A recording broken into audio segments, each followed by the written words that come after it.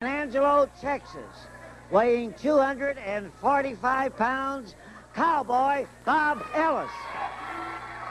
His opponent from Algona, Iowa, weighing 240 pounds, Bob Geigel. The referee, Charles Venator.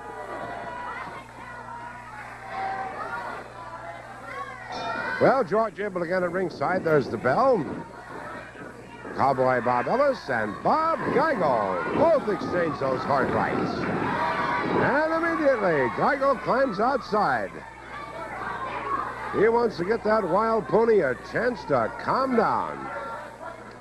You know, that's one thing I've got to say for the St. Louis Wrestling Club. They not only give you great matches at Kiel, but also on championship wrestling. How about this one?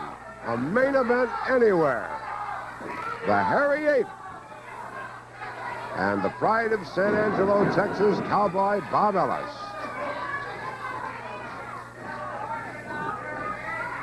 Ellis working on the left wrist of Geigel. Can't be familiar and call them by their first names, as they both have the first name of Bob.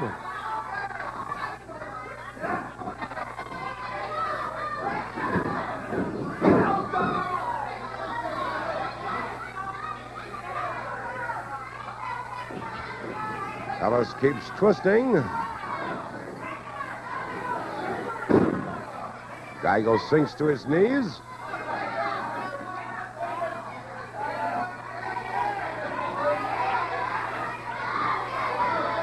Keeps up this twist and we'll have a pretzel. And Geigel simply belted him in the small of the back.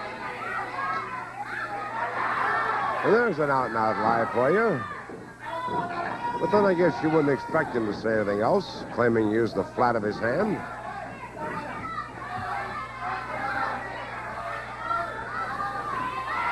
He reaches up with that right hand to grab Ellis's hair, and the referee was right there. He thought better of the idea. Geigel once more brought to his knees.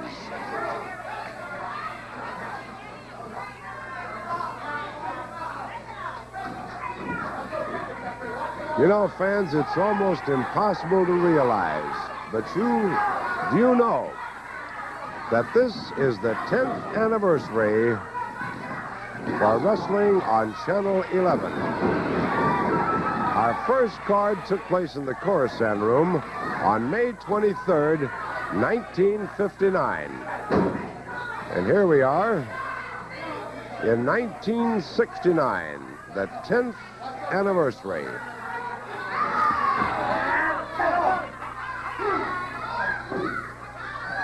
Both men dishing out this bruising punishment. Geigel backs off to the other corner. Starts a running leap. Ellis gets out of the way. Follows it up with a belt to the back. Rights and lefts.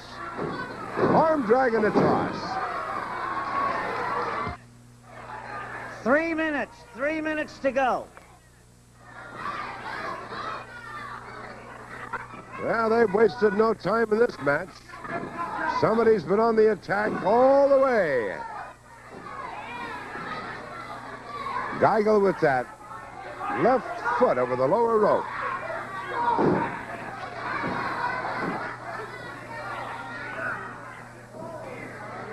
Now gets a good grip on both ears of Geigel.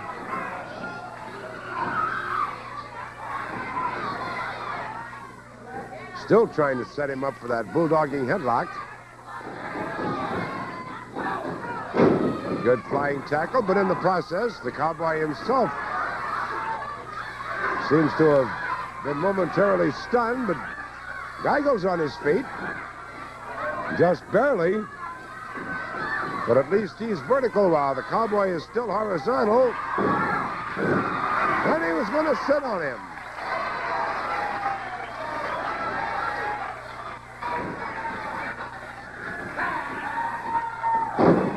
Slam to the canvas and a try for a pin, a count of 1.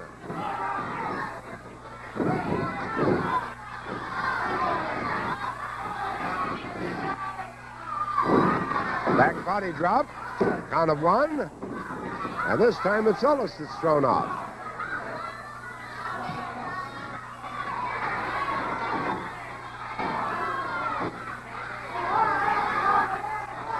Fans pleading with Ellis not to pay any attention to him.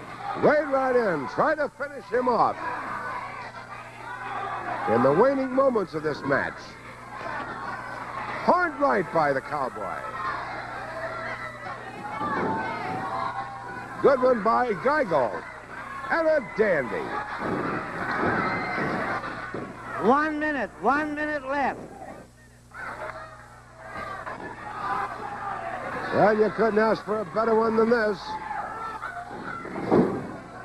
Two of the outstanding men in the ring today there. The Cowboy with an abdominal stretch. Shades of Wilbur Snyder. Does he have him? Will Geigel be forced to submit? He's a tough old bird, though. Just calmly reached around, grabbed him by the trunks, upset him, and broke it up.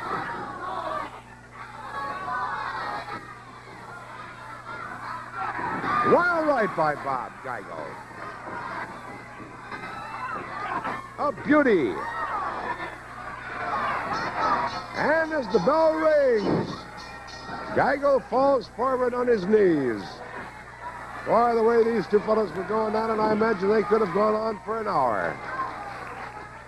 And it's a draw. Fellas, trying to jump and get out there on that whistle. There's the bell. There's a little bit of a handshake before hostilities begin. You can watch for everything in the book in this fall. Each man is within a fall of winning. Each man is within a fall of losing. Look at that boy trying to set up that cyclone twist. That's the old Cobra twist. Some of the fans around Chicago here are beginning to call it the cyclone twist. There's a single outside wrist lock on Thez. It's doubled now. Let's see if he can tough it out.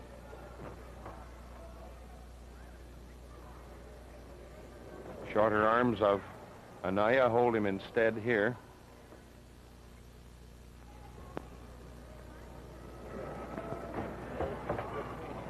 Headlock.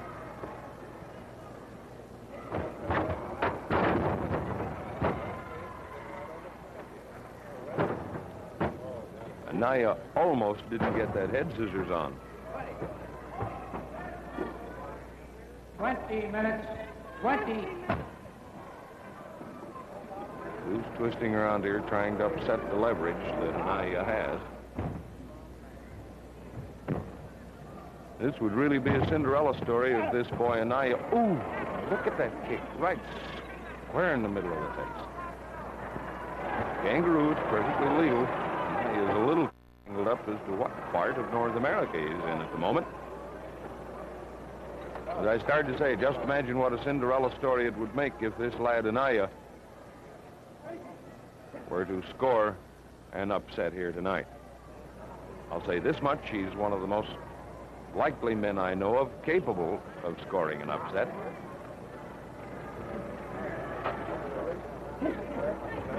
Headlock.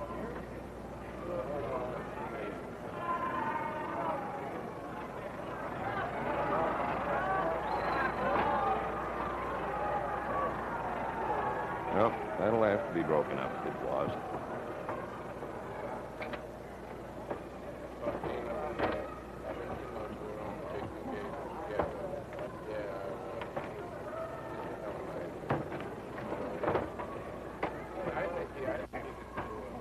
Headlock again on Thez. He can't seem to stay away from this headlock of Anaya's. There's the rib.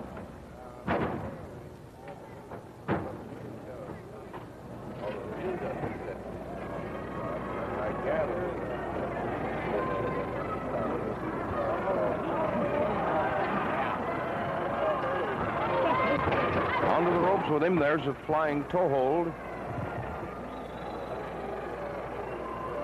Brother says is really lashed up to that one. Look where he has his left leg for leverage, right in under his own knee. It'll be a hard one to break. Sometimes is known as a figure 4 toe hold because of the similarity to the old classic figure 4. Incidentally, those of you in our audience who are real dyed-in-the-wool wrestling fans, if you'd like some wrestling news from the Home of the Champions here at International Amphitheater, if you'll just send your name and address on a penny postcard to me, take care of this station, send it to Russ Davis. I'll see that you get the wrestling news in the amphitheater. It won't cost you a thing. For those of you trying to set up that twist again. Oh, whoop, whoop, whoop.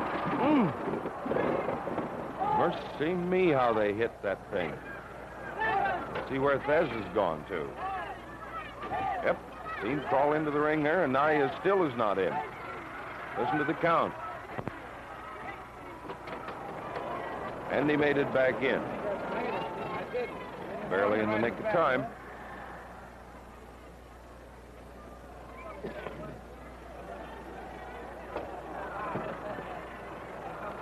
Looked for a minute like Uncle Lou had it, didn't it?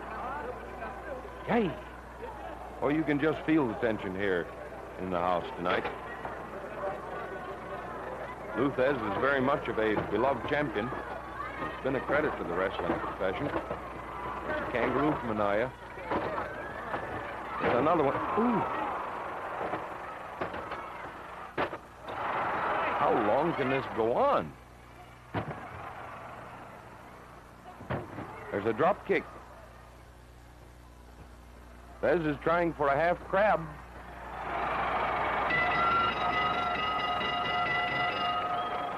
It's a crab or a